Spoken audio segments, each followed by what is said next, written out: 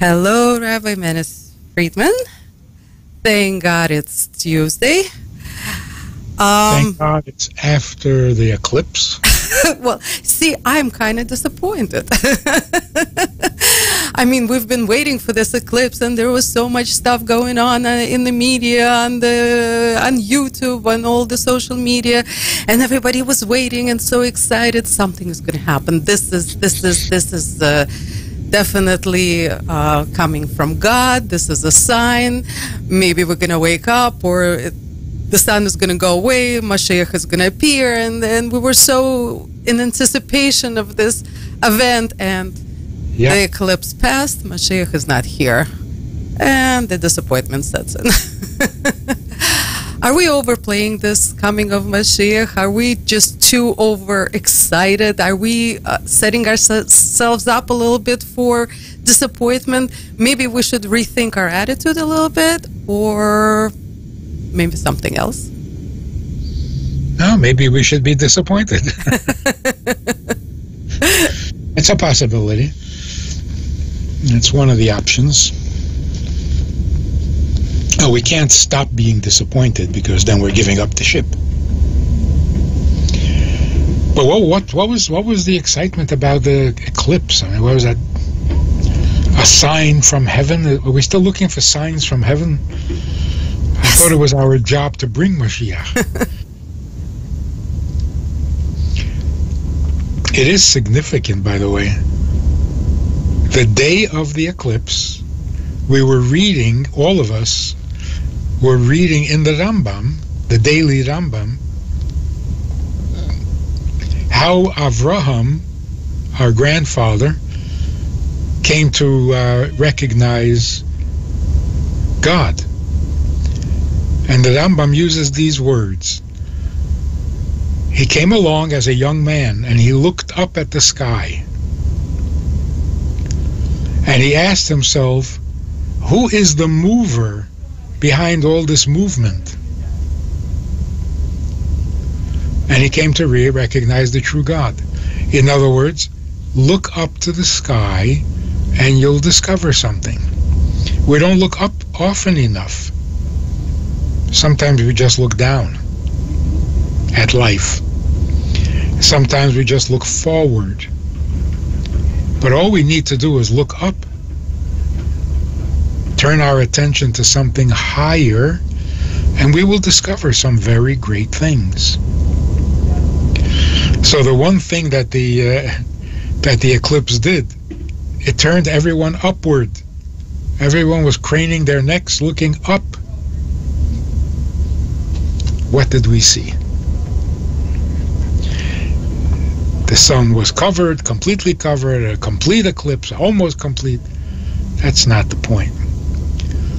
The point is, who's in charge of all of that?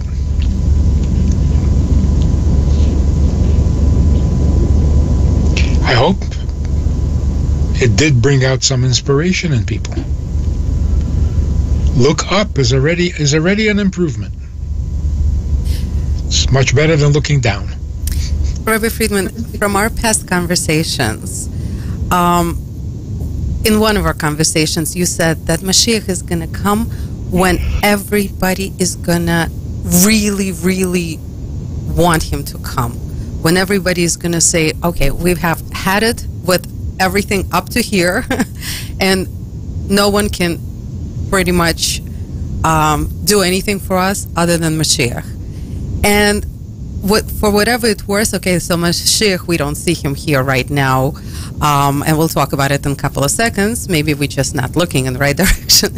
But definitely we saw this collective drive that everybody wants something.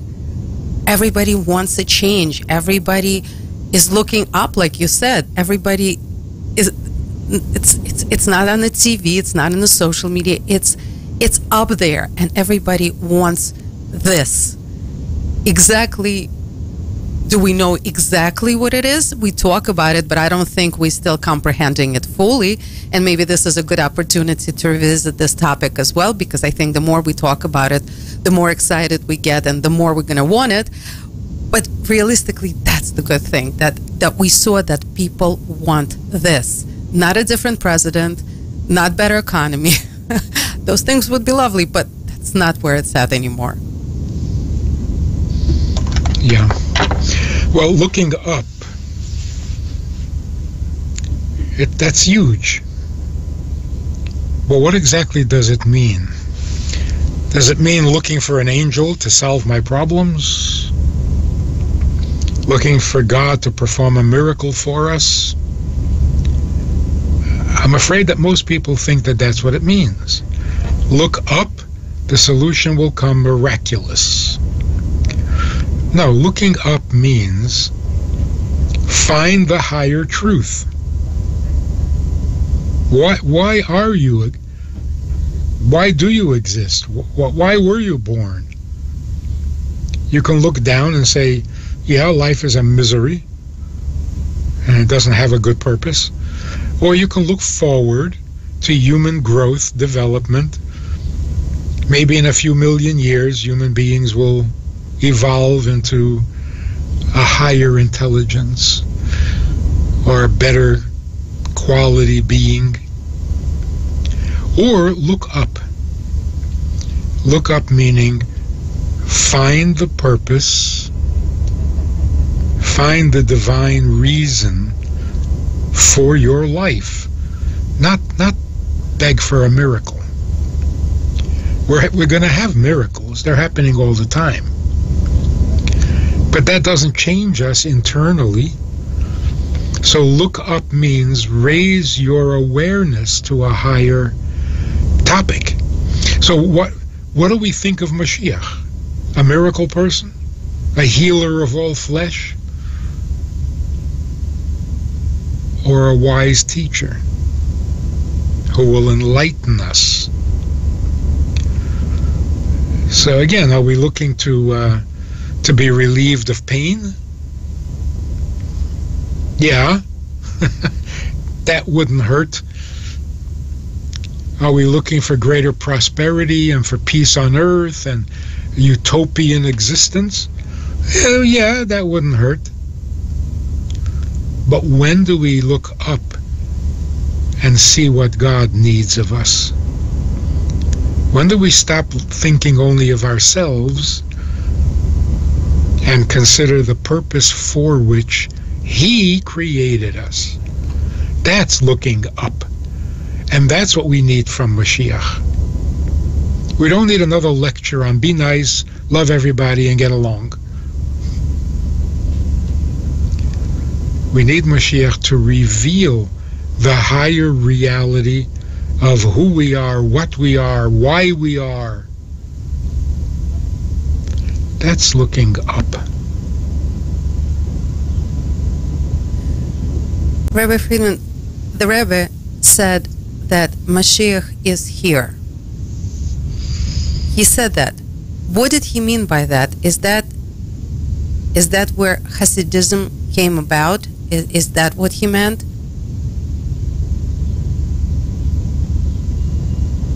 What did he mean by saying that Mashiach is already here?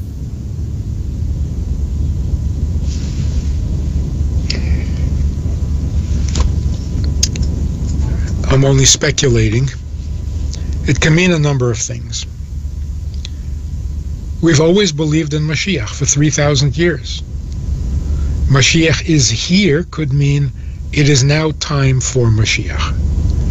And now the question is only how to reveal him. But it's already time. So it's not, can we do anything exceptional so that we deserve Mashiach? We don't have to deserve, it's time. So the time has arrived, the time for Mashiach is here. So tune in, pay attention. That's one possibility. The other possibility is we have satisfied all requirements. Whatever needed to happen for Mashiach to come has happened. And yet Mashiach is not here. So the Rebbe was kind of lobbying with God, like, now what? Mashiach is here. So why is he unknown? Why is the effect not being felt? Because he must be here. We already did everything.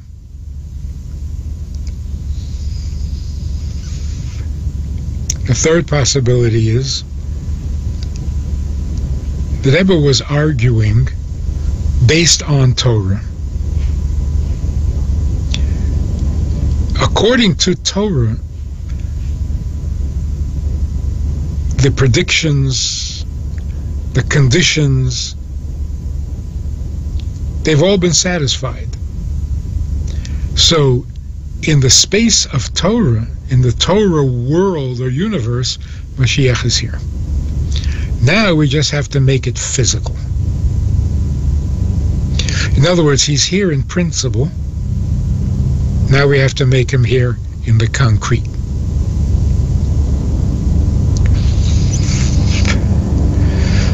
So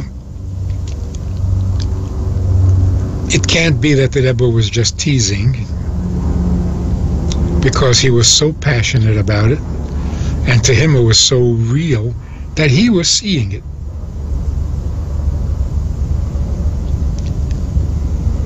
Maybe he gave us more credit than we deserve, and was convinced that if he could see it, then we could see it.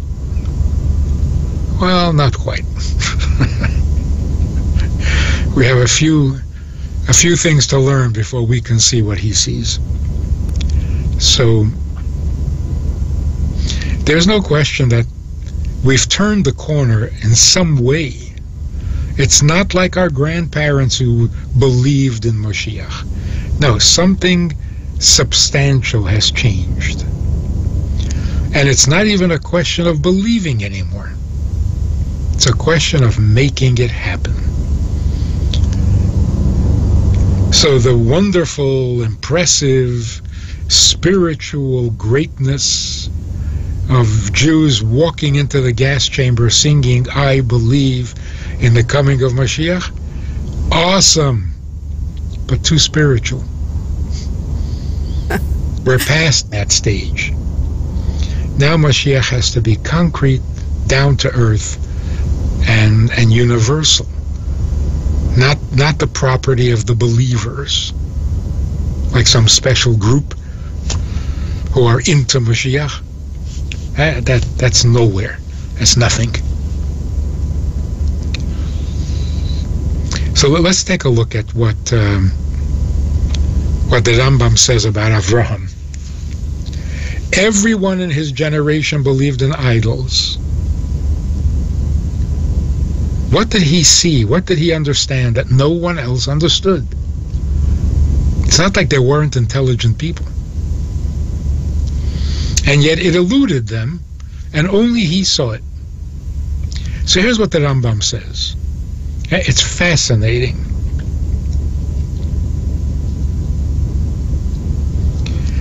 In the times of Enosh, people started thinking that God put the world under control of certain forces. Without sunlight, there would be no life. Without water, there would be no life. They understood nature probably better than we do today, despite all our technology and so on. They knew that without these forces, there would be no life, or there'd be no planet. These forces are God's ministers who are ministering for him and keeping his creation going. Wouldn't it be appropriate to honor the king's ministers? Not the minister is the king, of course not. But being a minister of the king deserves some recognition. So they simply assumed that God would be pleased if we honored his ministers. Like a president would be pleased if we respected his police officers. Yeah, that makes a lot of sense. And of course, there's a hierarchy of respect. You respect the police officer, you respect the governor, the mayor, and then the governor, and then the senator, and then the administration at the time, and then the president himself. That's how idolatry first began. No one said that the sun was God, but the sun was God's biggest minister. So sun worship was very popular. But sun worship didn't mean denial of God. So it makes our ancestors, who were idolaters, a little less brainless. They didn't claim that the sun is God, or that the moon is God, or that the fertility God. They recognized that these forces are in charge of certain aspects of life without which there would be no life. So when you're in a restaurant and you're served a good meal, is it inappropriate to thank the waiter? I mean, he's just a waiter. He's not the owner, he's not the chef. But he brings to you what you need. So, yeah, it's appropriate to say thank you and even maybe leave him a tip. Or you won't be invited back to the restaurant. Time went by, and some dishonest people, see, that was an honest mistake. So idolatry began as an innocent misunderstanding. Why that's a misunderstanding, we'll get to in a second. The next stage was that people started preaching that they heard from the idol, that the idol demands certain things. And if not, they'll get angry and they will withhold life. So you better sacrifice your firstborn or the rains will never come.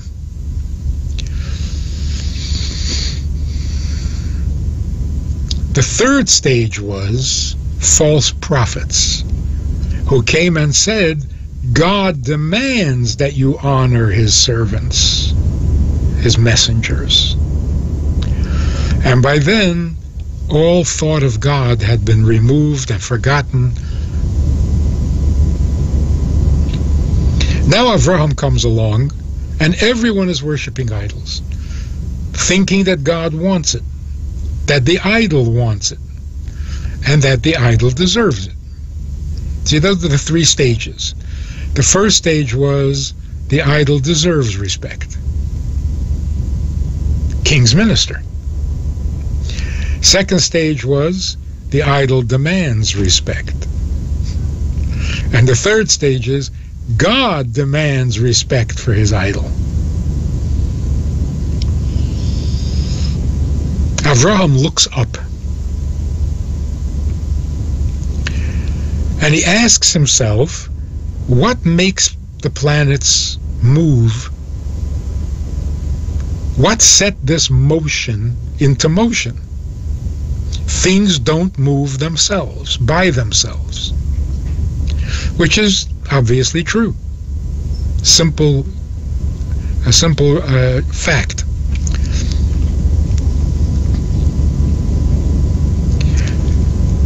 Well, everyone else came to the conclusion that the sun makes things grow and keeps it warm. Water keeps things alive. The earth is fertile. That's what makes everything happen. His question was, what made the sun happen? What gives the sun its ability to move? In other words, the big mistake is, yes, you tip the waiter, even though he's just a waiter, but the reason you tip him is because he does it willingly. He took the job willingly. He brought you the food willingly. He's not a robot. You don't thank a robot. They attributed to the sun not only power, but also will, volition. You thank the sun because the sun is doing its job willingly. And that's not true. The sun can't do anything willingly. It can't even move willingly. Something has to move it. So how could it deserve praise? So what he came to the realization is not that there is an original creator. Everyone knew that. The conclusion he came to was that only the original creator has free will. Everything in creation does not. And if it doesn't have free will, why are you thanking it? You're talking to a wall. Thanking the wall for being a wall? That's foolish. So to put it in simple language, in Jewish language, Avraham discovered the oneness of God, the uniqueness of God. God is unique because he operates by choice. Nothing else does.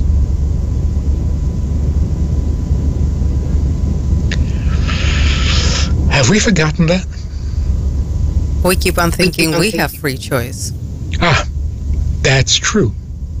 God gave us free choice, which means we are more powerful than nature. We are therefore responsible for nature. We can change nature. We can certainly complete nature. But we are superior to the forces that give us life. That's a radical idea. Because I do have free choice, meaning I am created in God's image, he has free choice, I have free choice. Unlike every other thing in creation, which is not in God's image. Only the human being. So that does two things. First of all, it tells us what's real. And second of all, it puts us in charge of what's real. That's what should happen when you look up. To look up and see that the sun has been blocked out for a few minutes, what are you excited about? Why is that exciting? Did the sun plan this? Did the moon scheme to find a way to block out the mighty sun? No. But when you look up with your free choice, you can change everything. Rabbi Friedman, I think the eclipse is very humbling to people. Just like the earthquake, which took place on Friday. A little earthquake in New York, which I personally, I'm sorry, didn't even feel. But a lot of people got overly excited. Oh, look, God is doing this. God is closing off the sun. God is doing so many things. So I think people just are very humbled by these events, understanding that, we're so small and we're not in control. So what you're saying is a little bit different right now, that we do sort of have some sort of a control. So do we have more control over bringing Mashiach, over revealing Mashiach? And if so, please give us the formula. Tell us, all the steps that we need to take, because realistically, I think we're so super ready.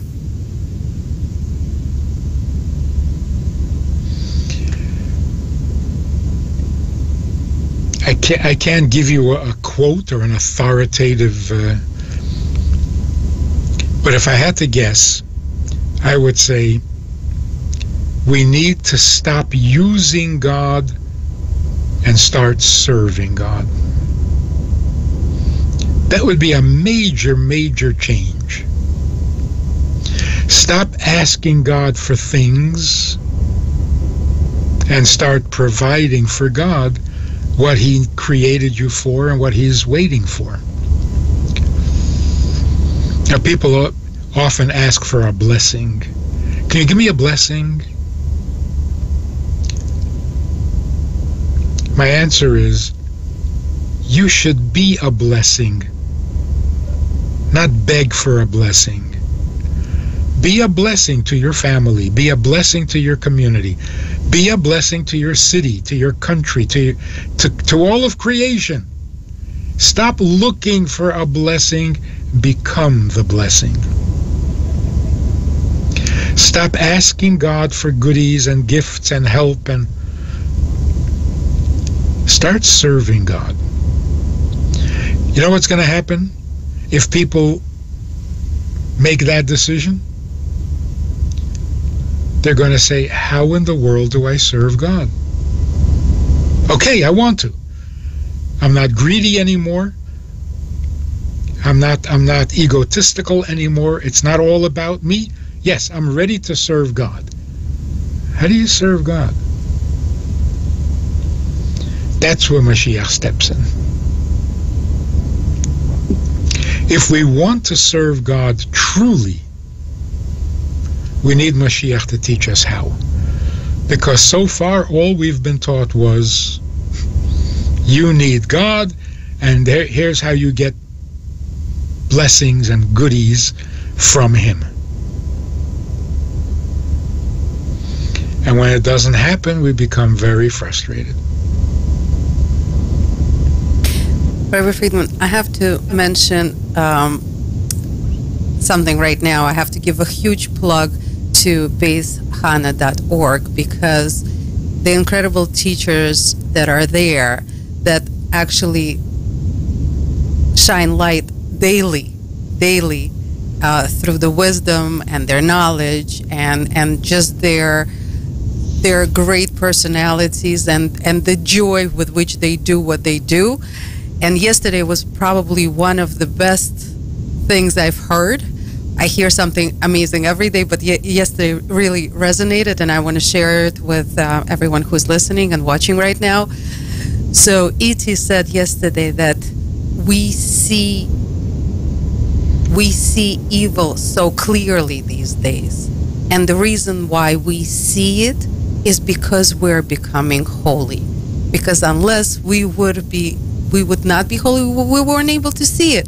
But if we're going above it and we're seeing it clearly, that is a really very big sign that the humanity is getting this holy status finally.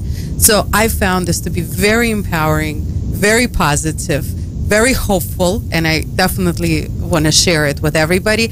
And if everybody wants to get more of this kind of wisdom, it's basehana.org. So much good things are happening over there. So and we're looking for the signs, but I found this to be probably the best sign. E.T. pointed out the best sign that Mashiach is near is that if we can see evil, that means we're getting to be holy, to the holy level.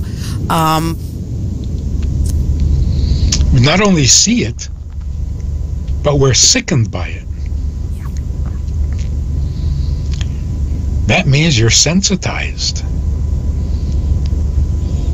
We can't tolerate it. We can't justify it. We can't accept it anymore.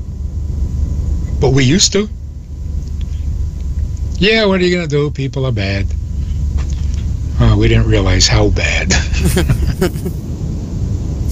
But we're still a little helpless about it because it still seems like it's not completely in our control. We're sickened by it. This is an emotion.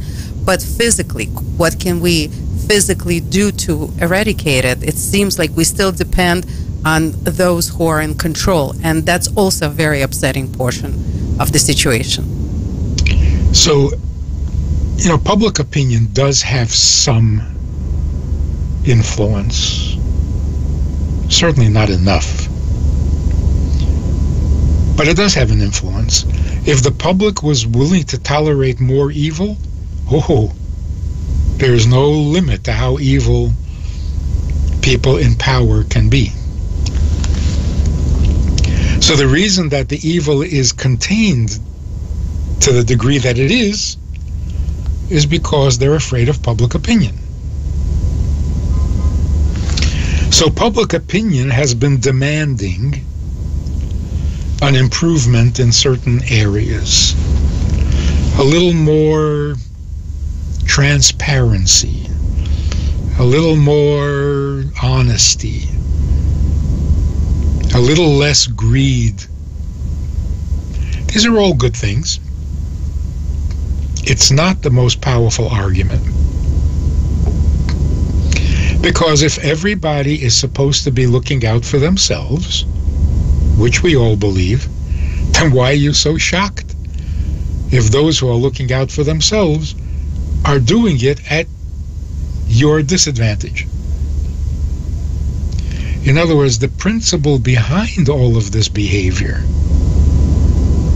it's every man for himself. Your success is up to you. You can be whatever you want. Doesn't that sound a little immoral? Grab whatever you can. Oh, no, you're grabbing too much. What are you doing? Don't make me crazy. So don't tell me I should be selfish and then condemn me for being greedy. If we had a stronger, clearer expectation, the powers that be would have to obey. The stronger expectation has to be, it doesn't matter what you think, what you need, what you want, what you're good at. Is this what God wants? And there's no squirming around that. So, again, if we shifted from self-centered to God-centered, we would have a different world. But God-centered needs to be understood. You can't just say it. Now here's a big problem. The most devoted servants of God don't serve Him. They're serving themselves because they are convinced and they believe and they preach and they teach all the good you do is for your own benefit. It doesn't benefit God at all. So who are you serving?